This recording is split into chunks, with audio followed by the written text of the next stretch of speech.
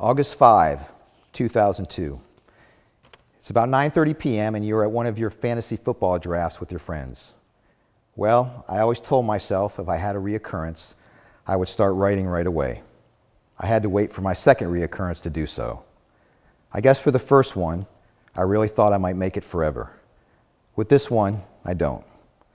There are so many things I want and need to tell you. This is part of a letter. It's also a gift left behind by my late wife to be read later after she died in 2007. Karen was diagnosed with breast cancer at the ripe old age of 30 when our kids were almost 1 and 3. She died at age 40, but she packed a lot of life and giving in that last decade.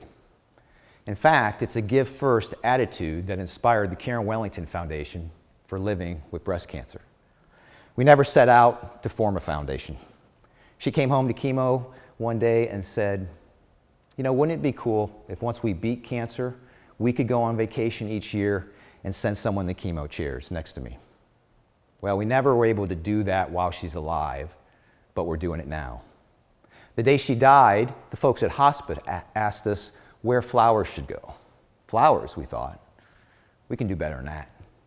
So we put together a fund and committed to sending one woman living with breast cancer on vacation. And we did that. And we've continued to do that. 13 years later, thanks to the hand of God and hard work of many others, particularly women, this year we will do our 1,000th gift of fun. 1,000.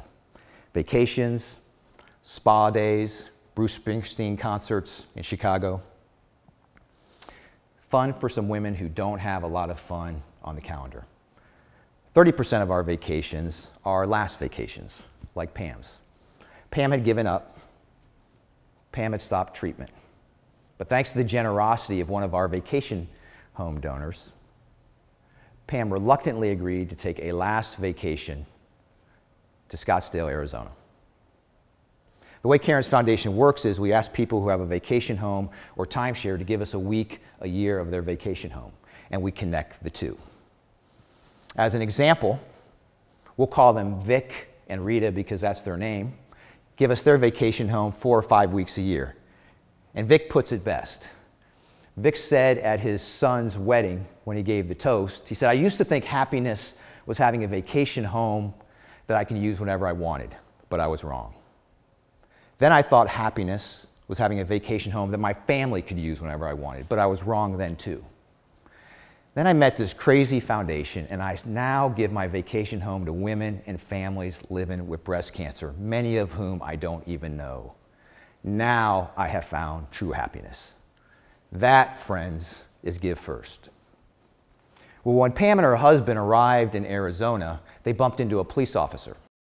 He learned their story, and he traveled with them to the resort. When he was done, he turned around and said, you know, I'm not working next week. I'm going to be your personal driver. We didn't plan it. We just gave first.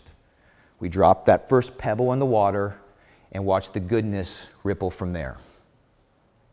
An amazing thing happened when Pam returned from vacation. She started treatment again. And although we lost Pam that next year, she died in a very different place than when she was before that vacation. Thanks in part to the kindness of a police officer who recognized the value of give first. Give first is a simple mantra. It also works. Give first cuts through all the negativity and all the crap. It's also the great paradox of life. The more we give, the richer our lives. It's not the more we give, the more we get. That misses the point entirely. That misses the magic. It's why when our vacation recipients return, they are never more alive than when they take off the victim's hat and put on the giver's hat to nominate someone in the chemotherapy chairs next to them.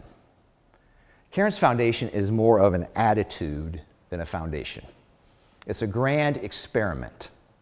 For example, our goal every year is to grow revenue by 15% and grow giving by 20%. Doesn't add up. The math does not work unless you believe in the power of give first. Give first is also a concept that is really best focused on big picture items. It's not a photo op. It's not a box to be checked. But in many respects, it all started with a simple box. 3 months after Karen died, our 10-year-old daughter, Angeline, emerged from the scary part of the basement, a place she didn't like to go. And to this day, we still do not know what she was doing down there, particularly at night, with a box of 40 letters from her mother, each of them sealed with specific instructions on when to be opened. For Robbie on your 13th birthday, for Angeline on your 40th birthday.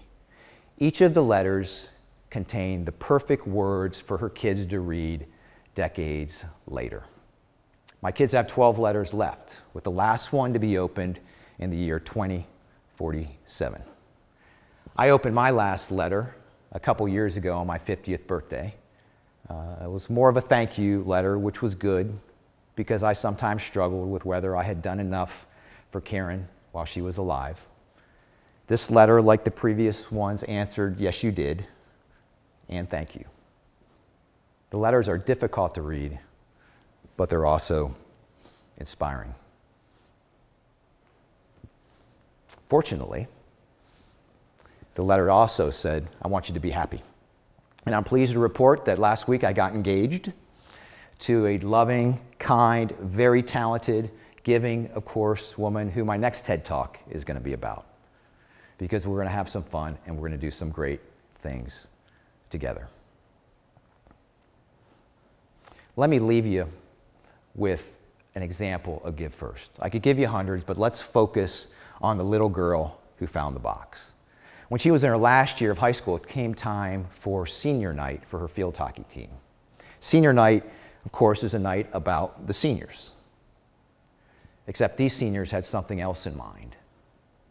You see, Angeline had nominated the school custodian for a vacation from her mother's foundation because his wife was living with breast cancer. We fast-tracked that nomination through and got the principal in on the act. The principal called and said to the custodian, hey, I don't know what's going on tonight. All the kids seem to be coming out for this field hockey game. Would you and your wife mind coming and helping us clean up? Well, as it turns out, senior night was not about the seniors at all. No. Senior night was a celebration of a school custodian and his wife and a surprise vacation and a whole lot of love and affection. That night, these young women learned firsthand the power of Give First. I don't think I've ever seen a happier senior night.